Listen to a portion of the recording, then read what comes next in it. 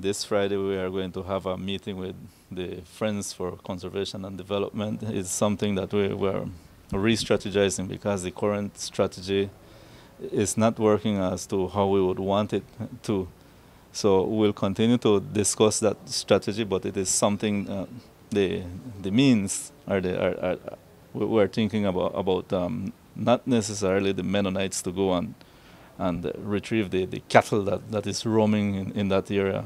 But we will find other ways to deal with that problem.